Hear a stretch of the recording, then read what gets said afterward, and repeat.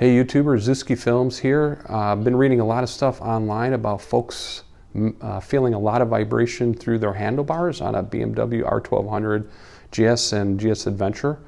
I work for a company that produces vibration controllers for vibration testing, and we also make a portable DAQ device that measures vibration out in the field so they can bring it back into the lab and use that data to develop a vibration test.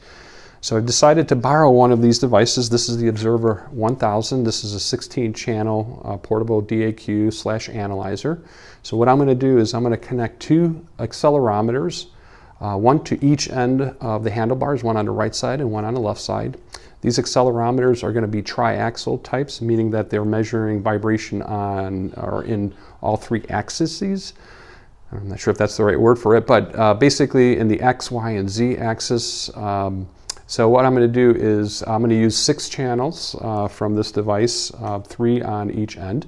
So here we have our first Triaxial Accelerometer connected to the right side of the bike on the extreme edge of the handlebar. And I use super glue to connect this sensor. Now this sensor is manufactured by Dytran, a company out of California. And this, as I mentioned before, was a triax. So you can see we have X, Y, and Z.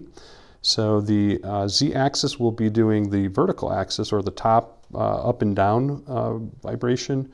The X-axis will be the front to back vibration, and then the Y will be the side to side vibration. Okay, here on the left side of the bike, the left handlebar, we have the second accelerometer.